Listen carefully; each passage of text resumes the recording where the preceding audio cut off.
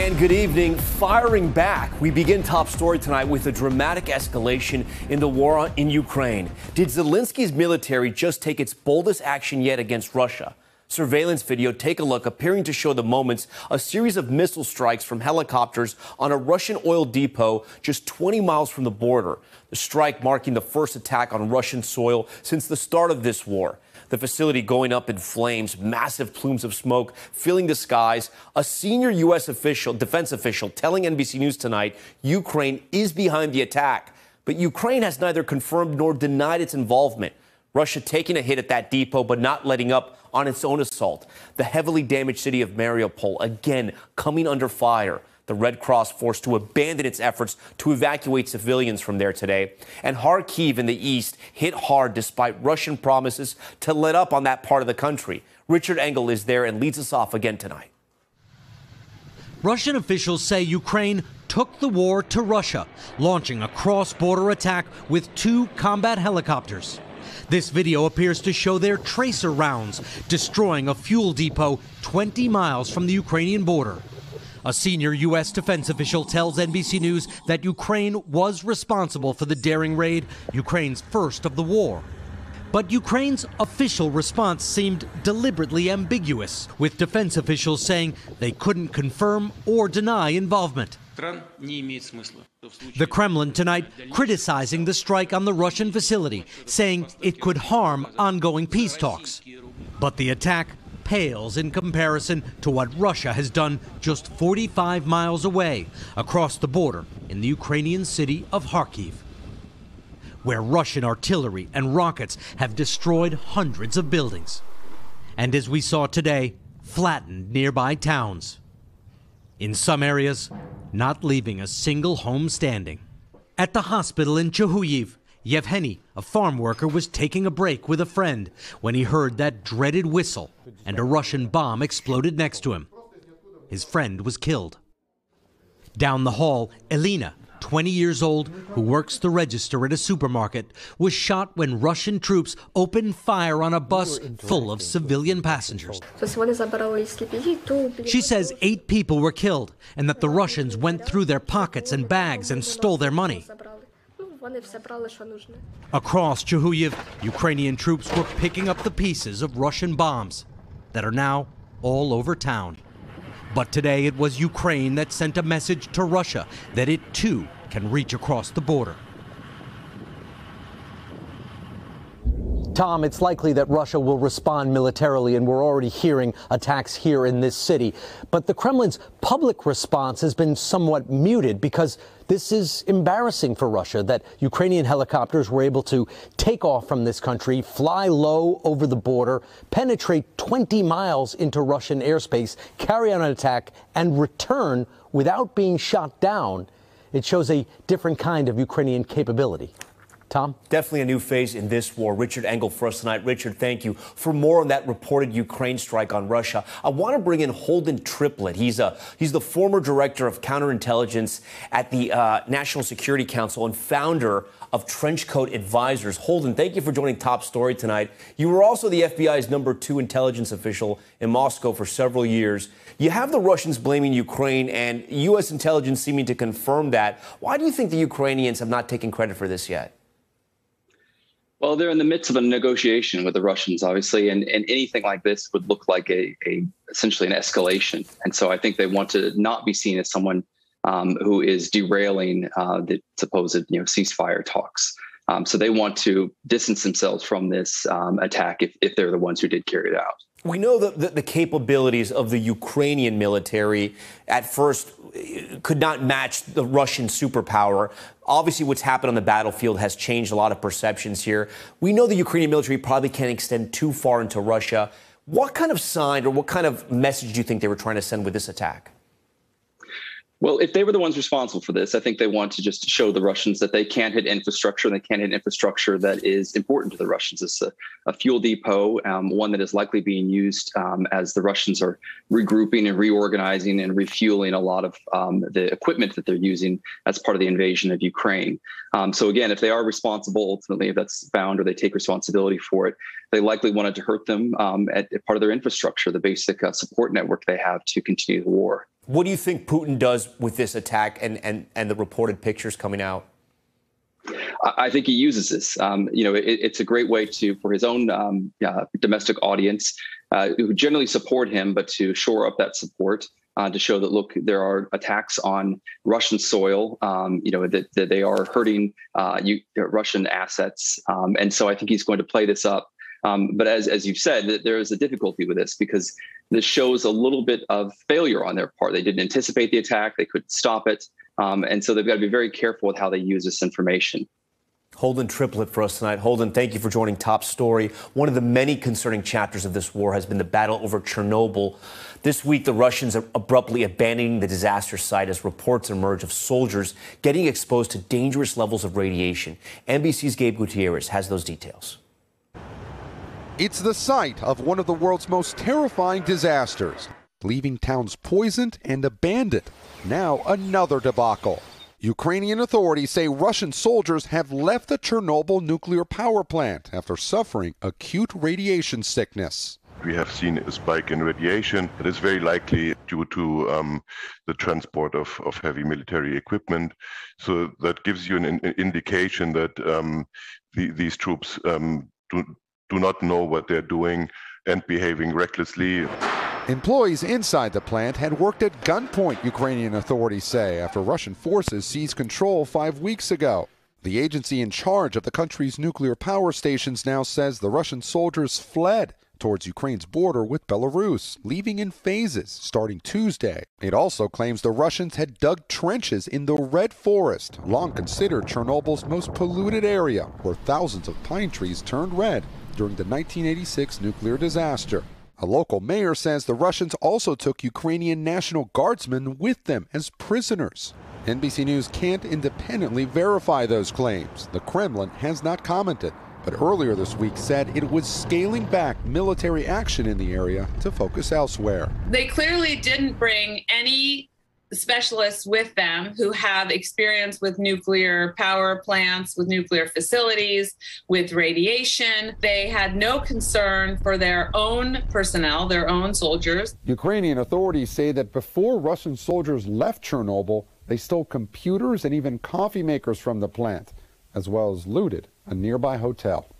Tom? Gabe Gutierrez from Ukraine tonight. Gabe, thank you. We want to come back home, turning now to a very strong day for job growth in the U.S. The unemployment rate dropping to 3.6%, an almost 50-year low. But it comes as surging inflation could impact your salaries. NBC's Tom Costello has those details.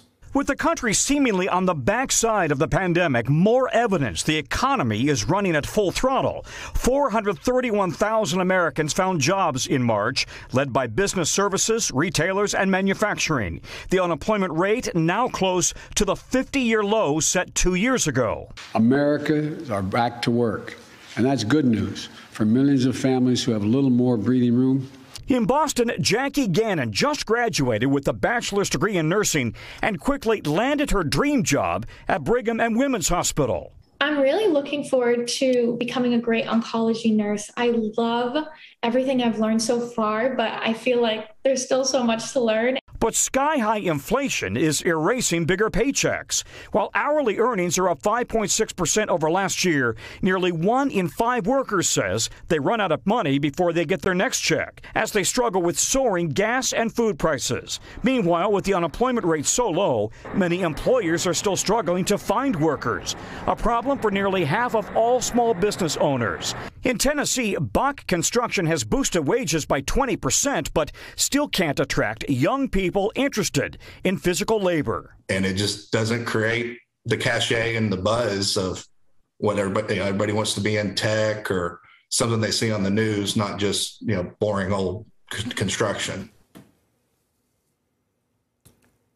Okay, that was Tom Costello. Now to NBC's investigative series, The Fleecing of America.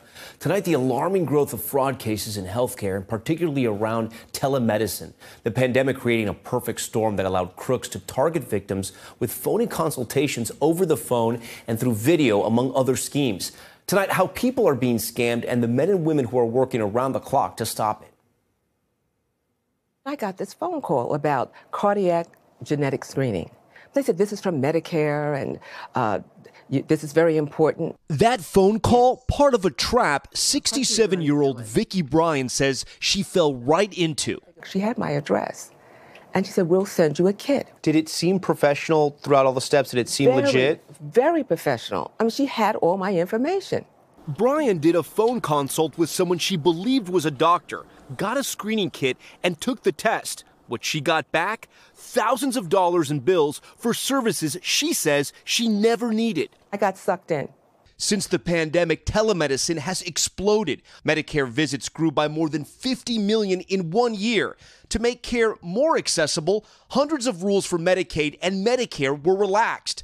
Assistant Attorney General Kenneth Polite says that led to a boom for crooks. Is it almost a perfect storm with a global pandemic and then the rise of telemedicine?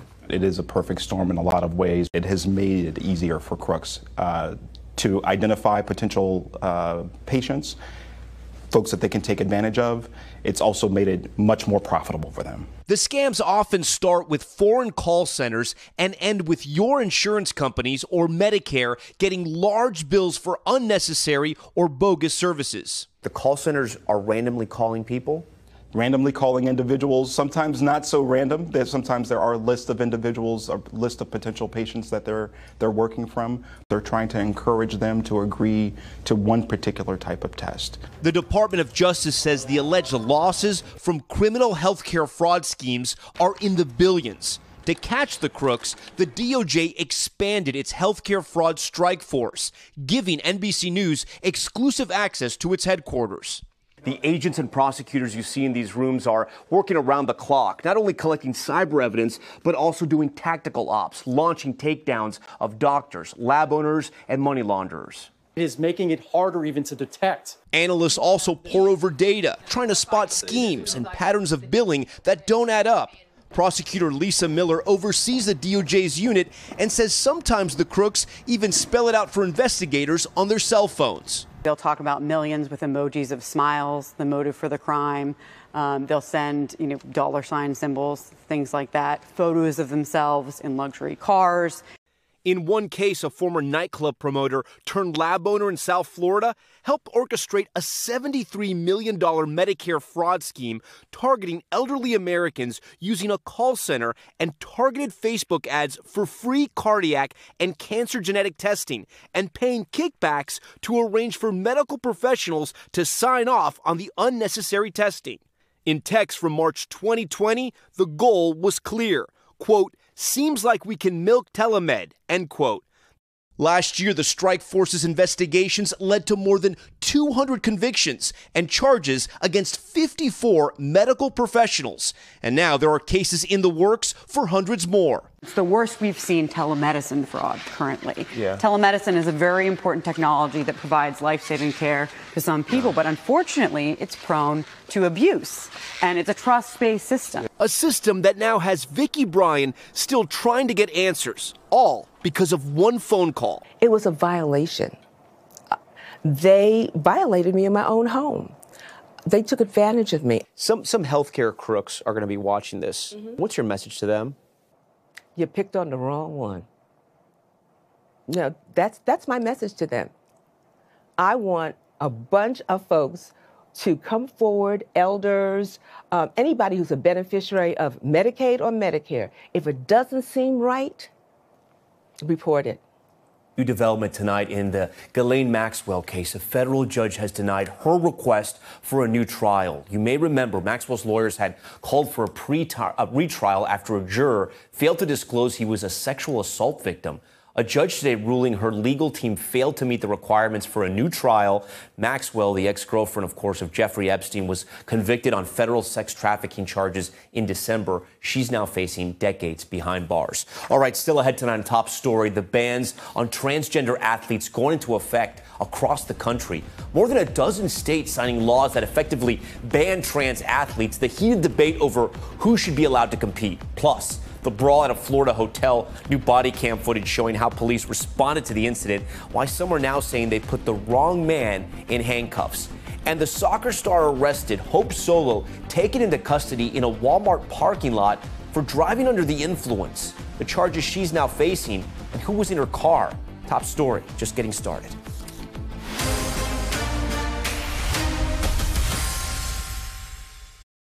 Next tonight, outrage growing after 5 states in the last week introduced or passed legislation aimed at banning transgender students from sports. Now advocates vowing to fight these bills say they're violating these athletes' rights. Zincle Esemwa lays it out now for us.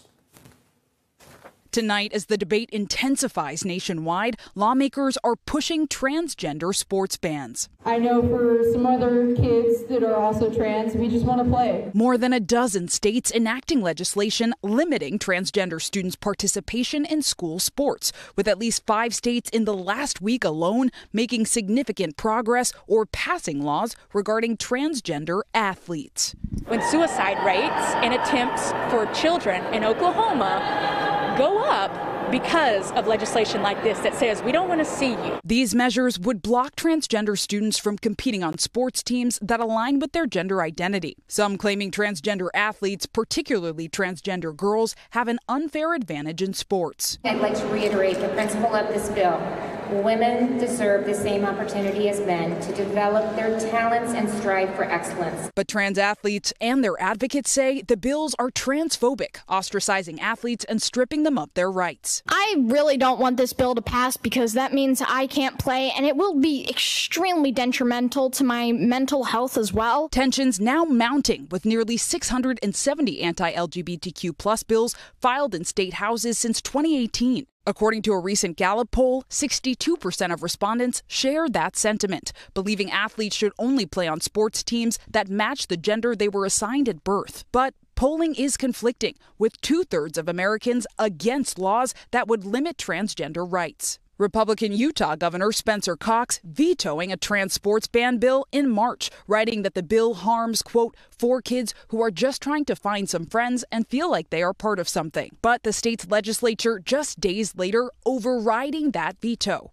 This after collegiate swimmer Leah Thomas became the first transgender athlete to win an NCAA championship, despite protests against her participation. I try to ignore it as much as I can. I try to focus on my swimming. Oklahoma's governor seemingly referencing Thomas as he signed a transgender sports ban into law Wednesday. We all saw the imagery with the pin swimmer, and we don't want that to happen. We're making that stand today in the state of Oklahoma. Advocates now ready to take the fight to the courtroom so transgender athletes can take the field. We truly believe that these are unconstitutional. We think we have Supreme Court case law on our side.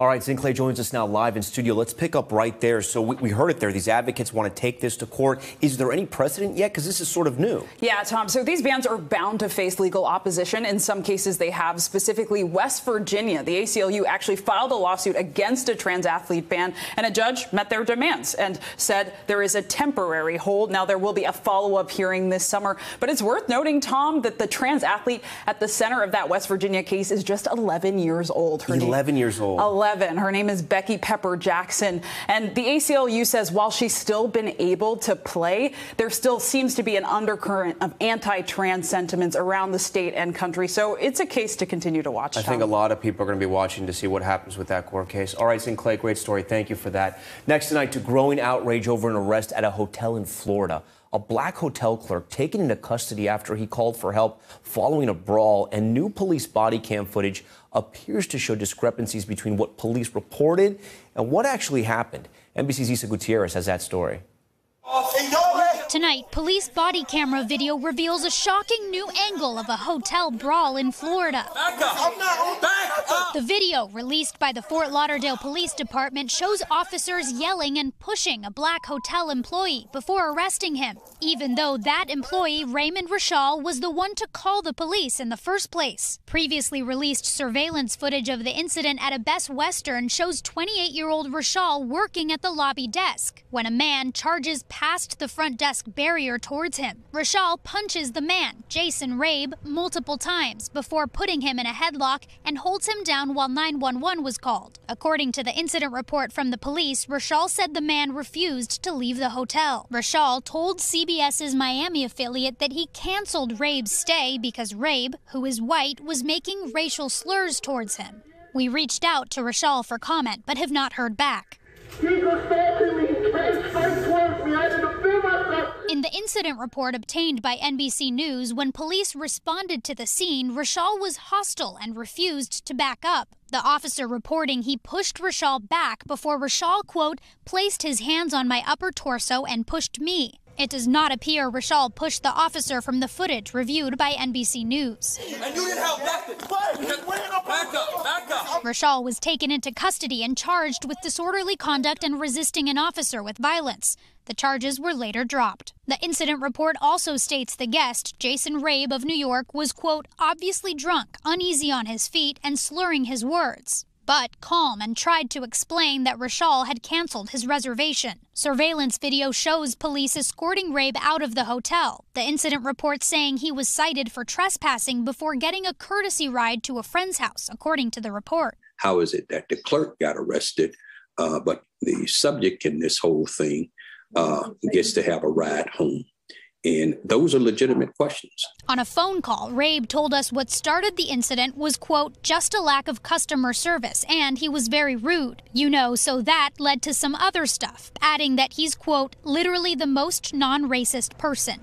The videos of the incident circulating and sparking outrage online, with people accusing police of racial bias against Rashal. In a statement, the Fort Lauderdale Police Department said it's conducting a review of the incident.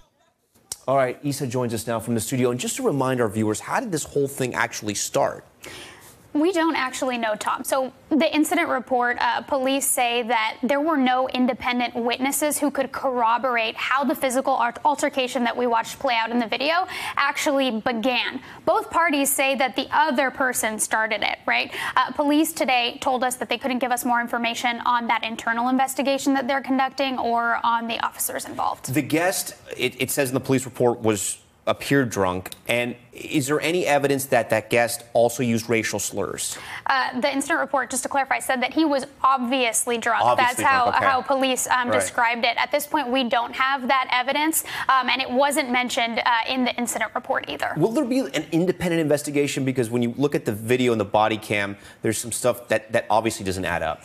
There are people who are very upset online calling for that. The law enforcement expert that I spoke to also said that that is warranted in this case, right? An investigation that's independent outside of just that investigation that the police department is doing internally. Remember, Tom, this happened back in January, and these videos are just now circulating in the last week, causing all this outrage. Now is when we're talking about it. So in these cases, when they draw so much national attention, that's when law enforcement experts like the one that I talked to really say, okay, maybe this should be an investigation that should be done outside of the police. Okay, Issa Gutierrez, we thank you for that. We know you'll stay on top of it. When we come back, the fire's raging in Florida. Thousands of acres burned in Miami, the smoke creating dangerous driving conditions. Why experts fear the blaze could get much bigger. We'll explain. Stay with us.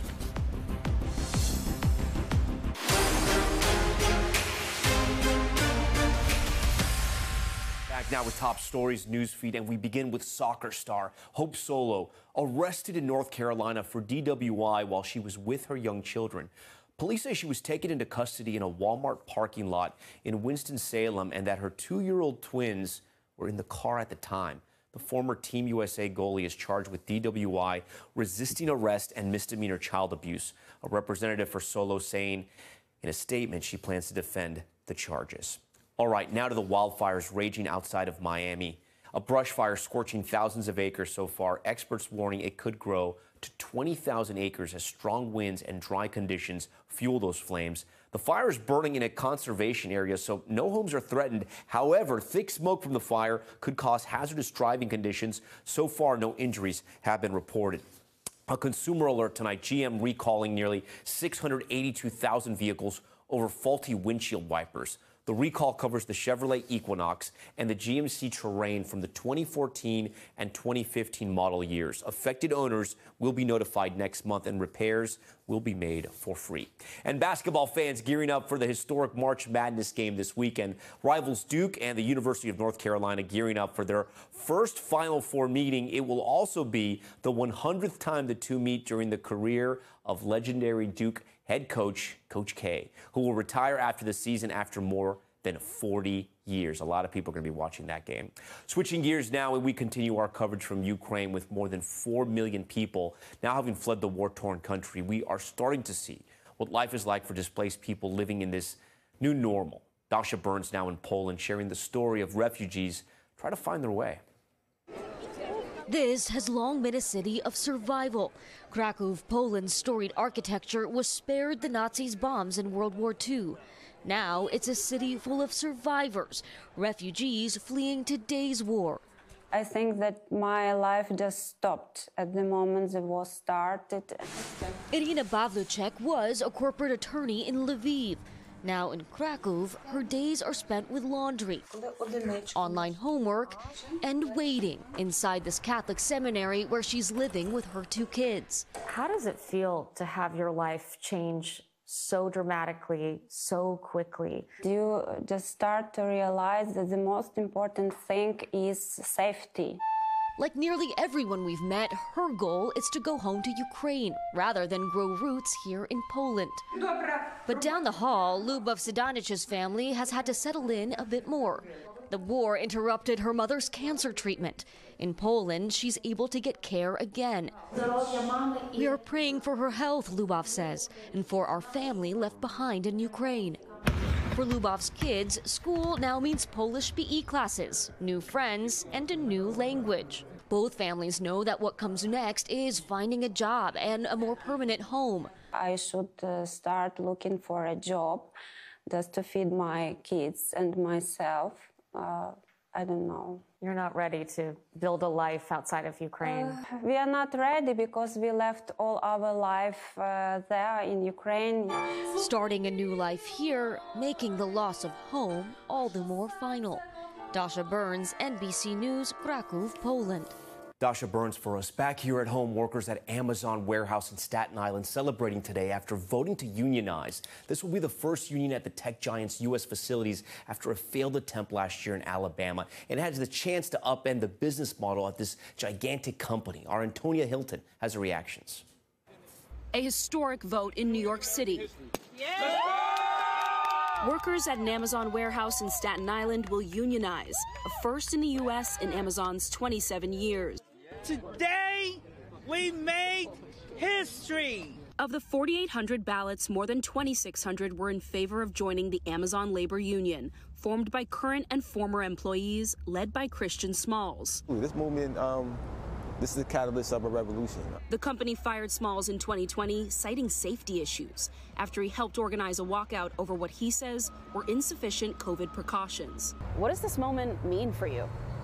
This moment means everything. This is justice for me and these workers. Said that it's impossible, but the odds are too big, and they all should definitely take a good look at what we did. Amazon said it was disappointed with the outcome of the election in Staten Island, adding, "We believe having a direct relationship with the company is best for our employees." Last year, the vote to unionize at an Amazon warehouse in Alabama failed, but a redo was ordered, and the results, which are being counted this week, are still unclear. The pandemic fueled a labor movement at many big chains, with workers demanding more rights, stricter safety protocols, and better benefits. I think we're going to see more and more union activity across the country. Workers do have the upper hand right now in demanding more from corporate America. All right, Antonia Hilton joins us tonight from a windy Staten Island. Antonia, Amazon has tried to prevent its workers from unionizing, but they're facing another vote later this week. That's exactly right, Tom. Amazon has spent about $4.3 million trying to prevent today's result, aggressively fighting these unionization efforts. But now they're facing yet another vote on April 25th at a warehouse that's not far from where I am right now. Antonia Hilton for us tonight. Antonia, thank you. Now to Money Talks. A look at what consumers need to know from the business world and beyond. Tonight, a high-tech upgrade in the fast food industry that could change your drive-thru experience. A new company rolling out technology that lets fast food workers take your drive-thru order from anywhere in the world, offering the comforts of remote work for the first time to many food service workers who spent the bulk of the pandemic on the front lines. NBC senior consumer investigative correspondent Vicki Nguyen got an exclusive look at the new technology. The next time you roll up to a drive-thru, take a closer look. The person taking your order may not even be on site. Would you like some banana pudding to go with that? Sure, I'll take a 4 ounce. Becky saves time and gas, skipping a 30-minute commute, working part-time when she's not babysitting her grandkids. I love the job. I love meeting new people every day, the social interaction, and I get to work from home. She's using Bite Ninja, video software that allows restaurants to hire workers from anywhere with an internet connection to take orders remotely. Thank you. Have a great day. So we're going to give it a try with me taking orders here in New York for customers at this drive-thru in Tennessee. That's right. I'm going to work the drive-thru at Baby Jack's, a popular barbecue chain near Memphis. But first, I have to study the menu and pass an online test. How many different barbecue sauces does Baby Jack's serve? Easy, 8. What do I say to greet the customers? Hi, welcome to Baby Jack's. I'm Vicky. What can I get started for you today? Next, a little practice with my Bite Ninja trainer, Anna Marie. Your total is going to be $19.17. Sounds good.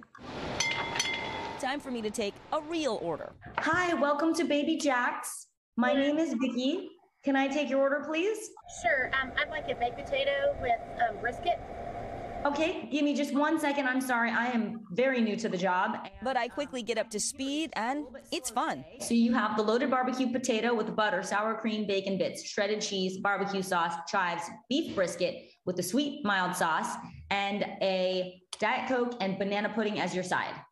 Yeah. Thank you so much. Then the kitchen gets cooking, and just like at a regular drive-thru, an employee hands the customer their order. There you go. One after another. Hi there, welcome to Baby Jack's. The customers lined up in Tennessee. And what kind of sauce did you want on that? Most had no idea I was more than 1,000 miles away. Pull up at the next window and we'll get you taken care of. Have a wonderful, wonderful day. It's no secret that restaurants are struggling to hire. Baby Jack's owner Will Clem developed Bite Ninja after he couldn't staff his own drive-thru during the pandemic. One night he set up his laptop and took orders from home using Zoom. This was really a solution for our restaurants. It helped us so much that we said, man, this is something that we think is going to help a lot of restaurant owners nationwide. So far, 12 restaurant chains in 6 states rely on a pool of 4,100 so-called ninjas who make $10 to $20 an hour depending on demand. And it's not the only new tech that could be coming to an eatery near you. One restaurant in Dallas is using robot waiters. Hamburger chain White Castle recently announced plans to install automated French fry chefs at 100 restaurants. And no need to tip this bartender serving up drinks at the Winter Olympics. How is it? It's a screwdriver. Okay. It's all right. It all comes just in time. According to a recent survey, about 50% of restaurant operators cite staffing recruitment and retention as the top challenge of 2022.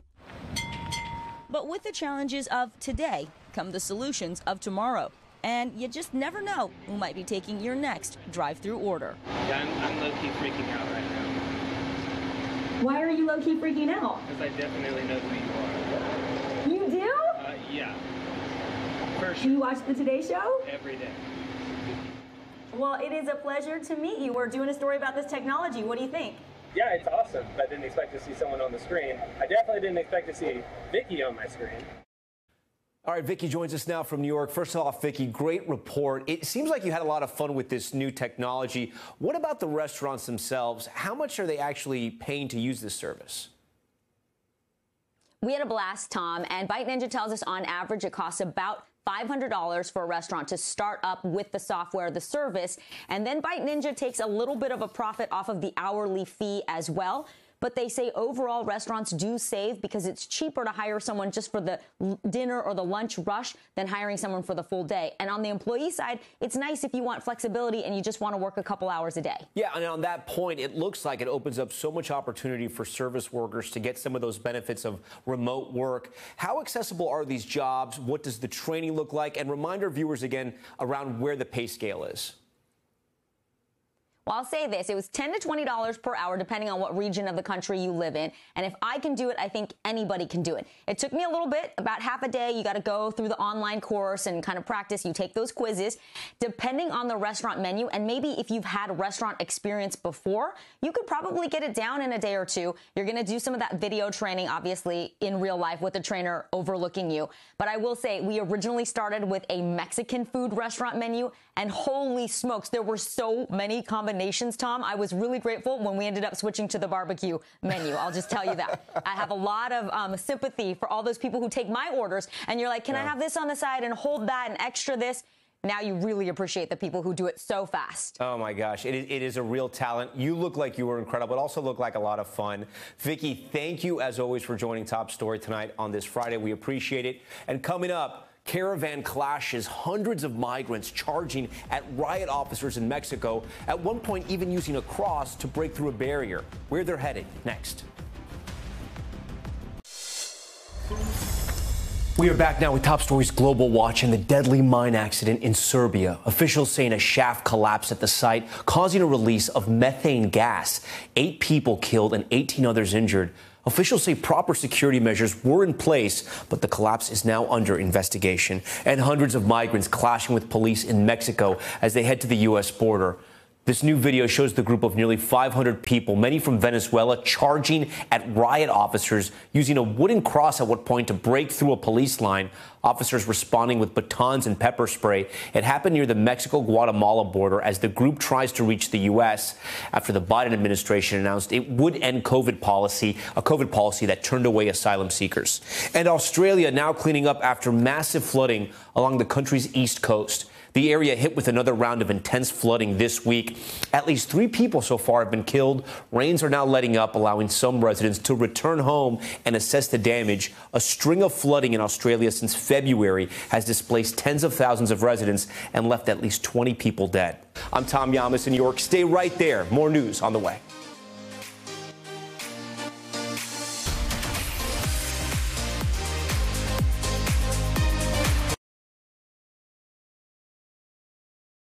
Thanks for watching our YouTube channel. Follow today's top stories and breaking news by downloading the NBC News app.